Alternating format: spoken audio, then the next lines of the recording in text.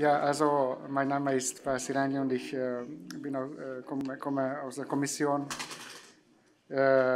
Ich bin Mitarbeiter des Referats für Ziviljustiz und ich werde meinen Vortrag auf englischer Sprache halten, weil ich bin nicht zuversichtlich in meinem Deutschen. Ni mon français. Alors, so I switch to English now and would like to talk about two things actually. The first one is where we stay with the implementation and the transposition of the directive, the 2019 directive. And you are certainly curious what we are planning to do in the context of the new project we announced, which will be most probably also a piece of legislation. But since we have Alexander Bornemann from Germany here, I would say that this is not decided, has not been decided. So that was in the morning session, and thank you for inviting me. It's a great pleasure to be here. It was really enriching to me. And in the morning session, somebody rightly remarked that whenever the Commission puts one foot in the door in terms of legislation, he never goes out from the room, and this is usually the practice, how things work. But of course, this is not something l'art pour l'art shouldn't be, at least, action. So it's the history of the EU insolvency policy. It was also mentioned, it began in the 90s. Of course, at that time, aligning the global trend, because the UNCITRAL was working on its model law at the same time when the first regulation was negotiated in 1995 in the form of a convention at the time. So really to focus on the private international law context, creating single rules of conflicts of laws and jurisdiction, and then try to ensure the circulation and cooperation between the coordination between the different legal systems. So that was the basic approach. And then, indeed, in 2015, there has been a big shift, and we just began to harmonize and try to make proposals for the approximation of national laws. But this is not, as I said, just a l'art pour l'art actions. We are sitting in our offices and thinking that, okay, we have already conflict of laws rules and private international, let's harmonize substantive law for member states. That's not how it works. So we have actually a big, so the harmonization concept is more than 10 years, goes back more than 10 years ago when Klaus Heiner Lehne, the chairman of the jury committee in the European Parliament, prepared a report in 2011, and there has been a parliamentary resolution for promoting the recast, actually partly the revision of the insolvency regulation. But the resolution contained also a chapter on the approximation in certain areas or of certain aspects of national laws. And actually this is the root. But of course, the real incentive or the trigger came in 2015 with the headline ambition of the Commission of the Capital Markets Union, because we realized in the consultation process with the stakeholders, and mainly, of course, with the investor side, so the banks, that there is in the reality, it's a genuine problem that there is this fragmentation between the national laws in terms of insolvencies, and that the outcomes of insolvencies of failed companies cannot be anticipated for investors, or very differently on a high cost. So this element posed itself as a barrier to the smooth functioning of the internal market and to the development of the single or the capital markets union. So this is the main triggering or the main motivation behind our efforts. And then the first step, as you can see, was the 2019 Directive on Restructuring and Insolvency. Somebody also very rightly and wisely in the morning stated or concluded that this has been probably because this contained a specific piece of legislation, meaning it's focused on targeted areas and which were considered as new to several legal systems Title 2 and Title 3, first the preventive insolvency proceedings and the debt discharge proceedings. And indeed, in many member states, majority of the member states, preventive proceedings did not exist before, preventive restructurings, and in a majority there was not competitive version of personal debt discharge for entrepreneurs. So these were kind of new elements which we proposed to the legal systems and didn't really touch the sensitive areas of insolvency law. So, and indeed that was the idea behind that. Let's make this first step. Let's enter a step-by-step approach, and let's begin with a element where the political feasibility looks more beneficial than in touching or jumping into a big code or a general harmonization of insolvency laws. Yeah, now we are in the phase of transposition. You certainly know. So the original deadline was in the Directive 17 July last year, but the legislator included a possibility of opting out or on an exceptional basis by way of derogation if the member states encounters particular difficulties. Then they may request and then granted with an extension of 1 year, extension of the transposition period. And little we know at that time about the COVID, because it was, of course, before 2019, but that was the main grant for the majority of the member states. And as you may see, 23 of the member states, they notified or requested the extension. So for them, the notification deadline and the transposition deadline will expire 17 July this year. We have, of course, for the other fours, we have received official notifications, not for the others yet, but we have, as we could hear, so the other member states also made them, a lot of them the reforms, and we have informal, unofficial knowledge of that. So we will then begin with the transposition check. This is the usual exercise we do. I don't want to enter into internal procedural issues, but usually we do transposition check in 3 phases, and with one member states until the one phase is the preceding phase is not finished, we don't open the second one. So that means that the entire process of these 3 round of evaluations can take with the member states even years. So it's not like we immediately jump and launch infringement if we see, or consultation if we see some problems in our interpretation with the national transposition measures. But it may end up anyway in that one, and in 3 different rounds. So for the 4 who are already notified, of course, the non-communication is over, because there was a communication for all the 4 member states. And now in the process of checking the completeness, but probably results in that will come only later once we also begin with the completeness check with the other member states. The completeness meaning that we have to check whether the measures notified coincide or comply with each of the provisions or obligations put into the European legislation. And then finally, the 3rd round is the conformity, where we would like to verify whether the content of the national transposing measures is the same as we try to interpret the EU Act. Usually we use an external contractor to do the basic work, the groundwork, but of course then a very thorough quality check is followed on the basis of the comparison tables we receive.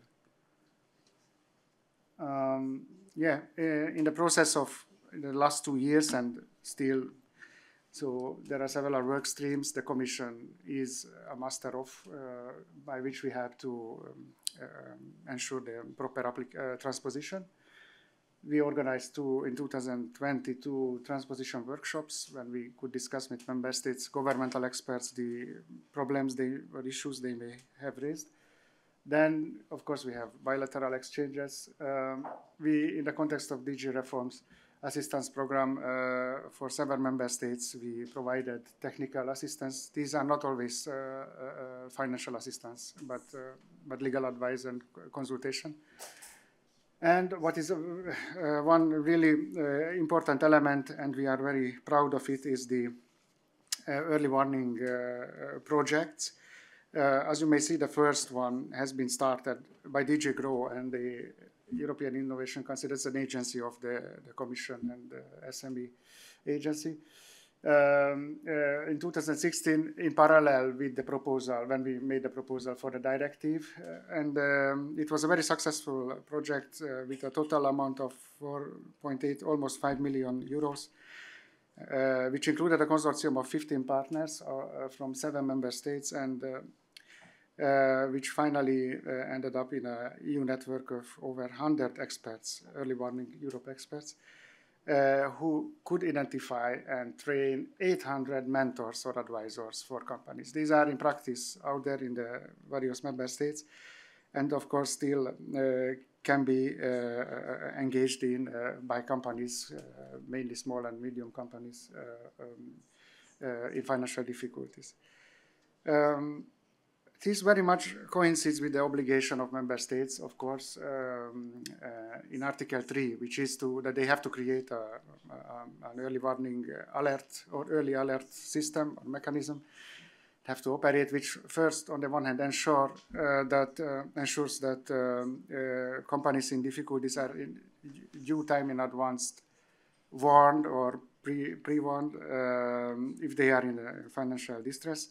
And second, that's an option, but we would like, this would be the general scheme, that member states shall also, or may also ensure that these, after this flagging, the companies or the enterprises concerned who are in financial distress, and mainly small companies who don't have the capacity to overcome this distress without any advice, so that they can receive advice or may receive advice and mentoring from experted persons. And in this context, this early warning project fits well into this implementation or transposition of Article 3 of the directive.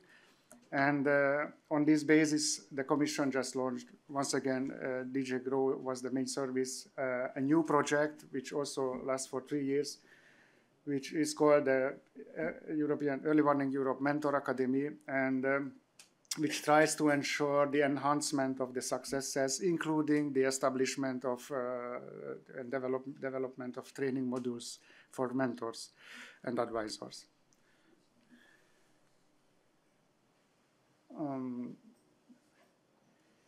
Yes, this is also one work stream in the context of the implementation of the, or transposition of the directive. Article 29 obliged the Commission or the EU legislator by way of an implementing act to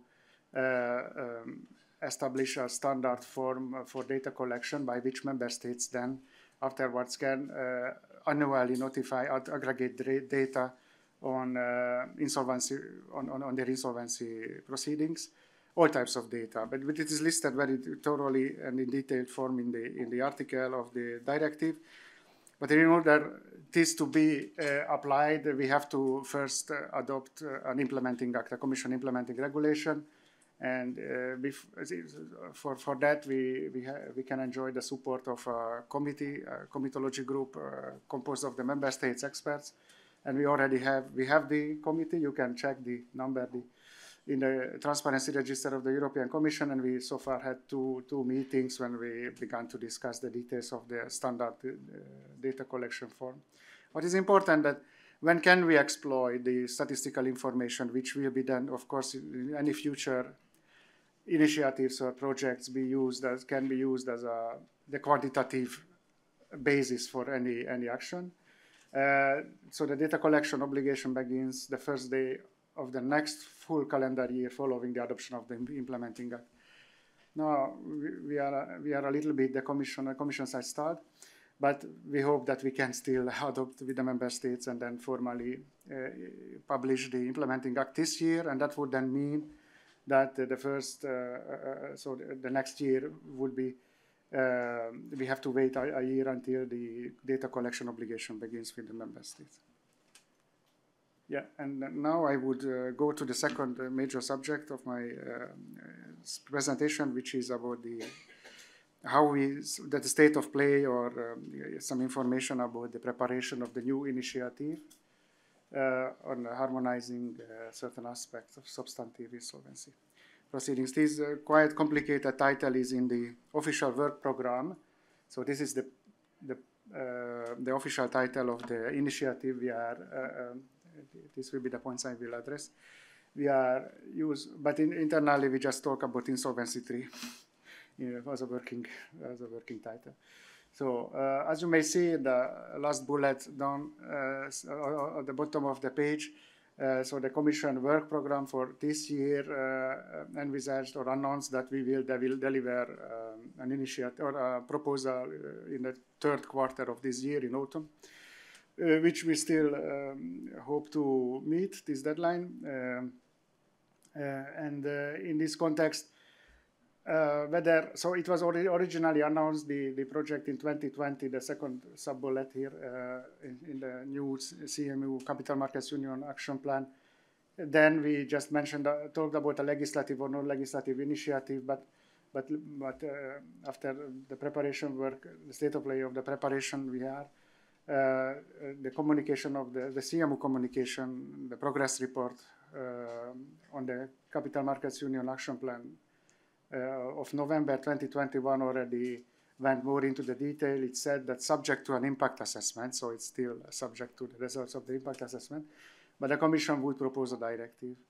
The exact scope of this directive would be subject to further discussions, and the directive proposal could be complemented by a Commission recommendation. So this is where we, I mean, in terms of the approaches, where we stand now.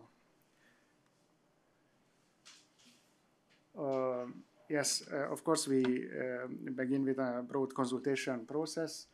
We had an online public consultation already launched before Christmas 2020, which lasted until 16 April 2021, so almost 4 months. We received 129 answers to that. These links guide to the link of the project initiative and to the public consultation, where we will soon upload the factual document containing the summary of the results. I don't want to enter too much into the details, but just some figures. So these were what is the breakdown per industries or different branches of the respondents. You may see the almost one third of the respondents, so the relative majority of the different groups were coming from the practitioners and the professionals. These were where you are counted it. I mean, the insolvency practitioners also contributed in large number.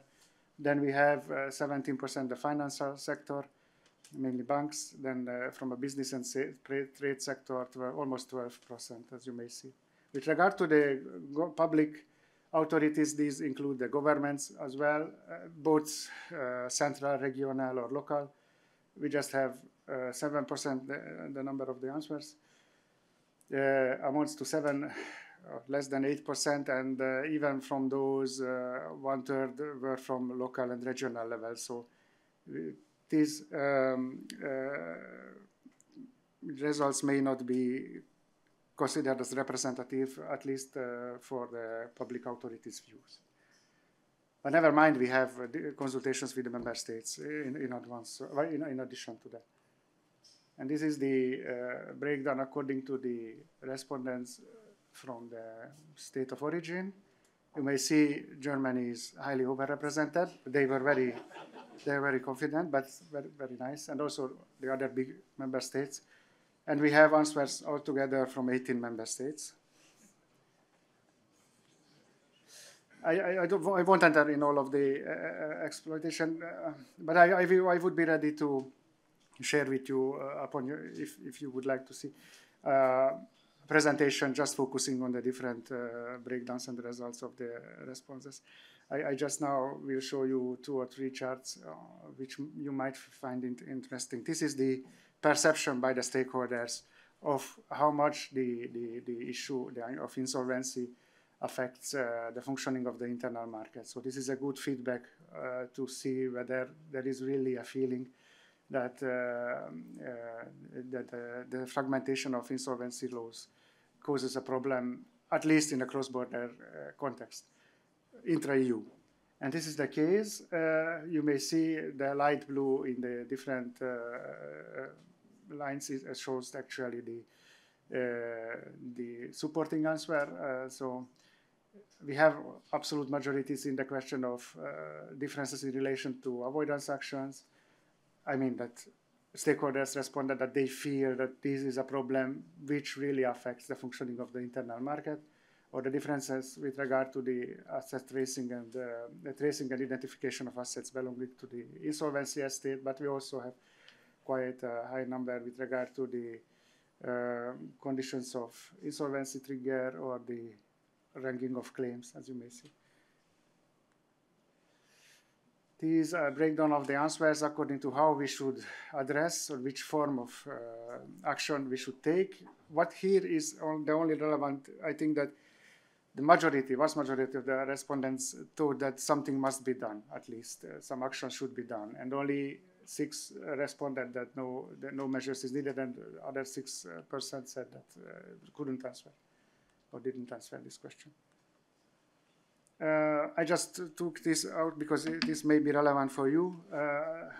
Also with regard to the questions on whether we should regulate the professions more deeply compared to what we have in the 2019 directive on the insolvency practitioners. We have a quite positive approach to that, support among stakeholders for harmonization of various aspects. We have the duties, responsibilities, and powers of the IPs.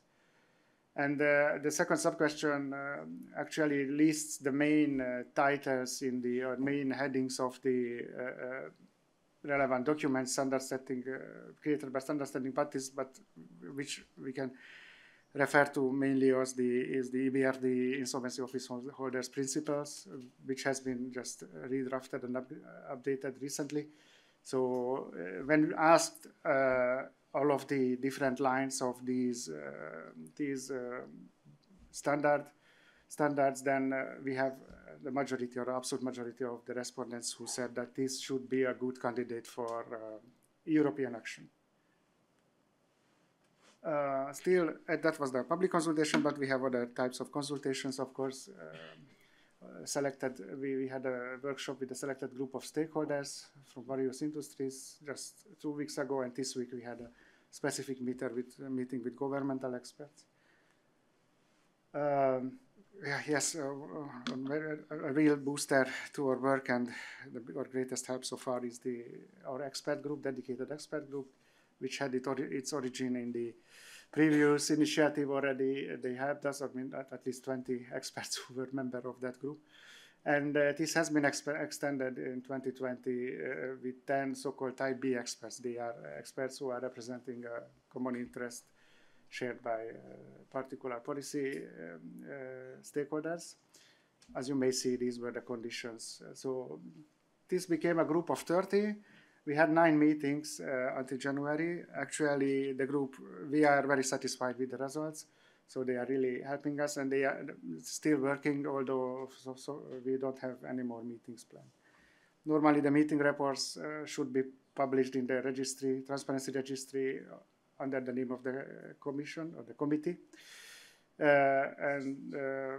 So the reports are ready, but maybe we have not yet published the meeting reports, but we are in process of doing that. That's just a technical issue. Yes, also in line with the preparation, we commissioned 2 different studies, which strongly linked to which are linked to this initiative as well. Although the forum shopping study was requested or required from the Commission in the review article of the insolvency regulation, but finally it turned out that it's very much linked to this project, because one element, the second bullet point or assignment the contractor had to analyze was the different incentives for forum shopping, and in this context, a separate chapter of the final study, which has been just adopted by us, not yet published, but will be soon, looks at the fragmentation or the differences of the insolvency regimes, how much this fragmentation contributes to the incentives or serves as an incentive to forum shopping. So I think that this is also very useful to understand at least the political feasibility of different actions in the various aspects.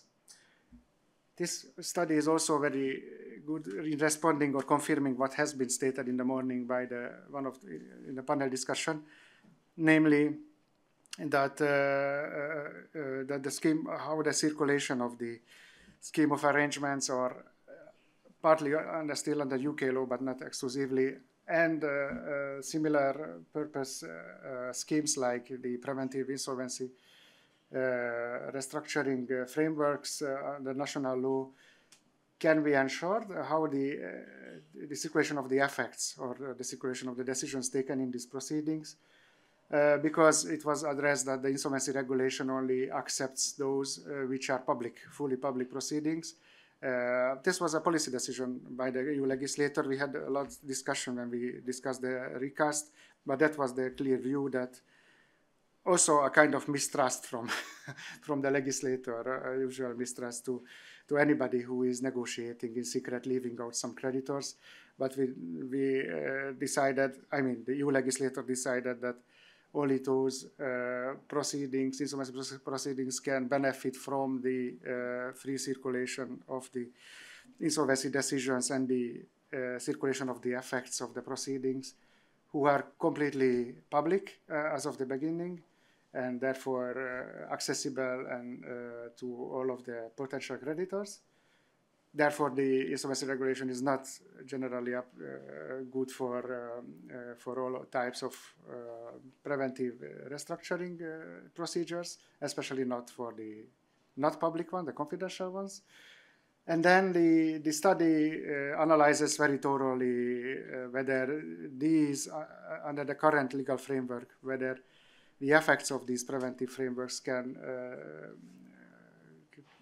circulate or have an effect, in a direct effect in another member state on the basis of the Brussels I regulation, if there was a judicial decision, a court sanctioning, of course, at the end. Or if not, we are talking just about a private workout agreement of the parties, whether this has enforced direct effects under the Rome I. Why not? Although both instruments apply the exception, the so-called famous bankruptcy exception, but the problem is that it's subject to interpretation whether such workouts are interpreted as belonging to insolvency law or company law, because the UK scheme of arrangement is clearly a company law scheme and not an insolvency scheme, according to the UK legislator. So the conclusion in this chapter of the study is that this requires an authoritative decision, either by a legislator or by the CEJ, the Court of Justice of the European Union, in the future, to create clarity, because the case law is not is also diverse in this perspective. Yeah, we have a second study as well, also at the line of the getting adopted, which directly feeds into to our work on the preparation of this initiative. It's about the possibilities of asset tracing and recovery in the context of insolvency proceedings, mainly focused to the task and powers of insolvency practitioners. And intra-EU, what can they do? Apparently, we received information that there is a problem in practice with the application of the relevant rules of the insolvency regulation, and so this is somewhere an area where the situation could be improved. That is one of the conclusions of this study, which will be also publicly available in a short time. And I am talking too much, but it's already the last subchapter, so I will finish soon. We are now in the process of finalizing the impact assessment. For that, the economic study, of course. For that, we have an external contractor and who committed to do the economic modeling according to a very trendy and very convincing econometrics. And this is the so-called system dynamics methodology, which they use. Of course, it involved, the weakness of everything is that to get the quantifiable data, of course. But where we don't have quantifiable data, we usually turn to qualitative data. And I'm afraid that at certain points we also have to do that. The situation will change once we adopt the data reporting form under the Directive, 2019 Directive, and member states begin to feed us with statistical data on their insolvency proceedings. So yeah, we will have the scrutiny board meeting in June this year. This is just addressing some elements of the impact assessment. And this is, I don't want to enter now into the details, but happy to discuss afterwards in the break or for questions. So these are the elements or the building blocks, we call it, for the impact assessment. The contractor is looking at now. I mean, which are mostly feasible or economically justifiable for any action. And behind the problems, so this is actually the drivers behind the problems. We grouped up according to two different elements or approaches. The first one is the fragmentation, differences or divergence of national member states systems as such or per se, because alone these difference generates additional costs for intra-EU cross-border investors, and the plain conclusion is that for them this is a barrier, of course, which they have to overcome, either pay on the one hand, I mean the costs of learning and familiarizing with themselves of the foreign legal system and the chances of recovering their investment, or as a second, as a lost opportunity, because then they just, it works as a deterrence, and then they just don't invest to another member states. And that's where we really see the problem in the capital markets or the headline ambition. And of course, the second element we also look at, which generates problems, is the inefficiency aspect. So that they are not all of the member state systems are equally efficient, because there are clearly comparable differences between them. Of course, it's very difficult to define a standard model of defining what an efficient insolvency model is. It is almost impossible. The last exercise failed to do this was the World Bank doing business. But anyway, this was the most broader project ever done, and more consequent and methodological. But this also influences the decisions on the investments, and therefore we also see this for the impact assessment as an area of problems. Yeah. So thank you for your time and for your patience.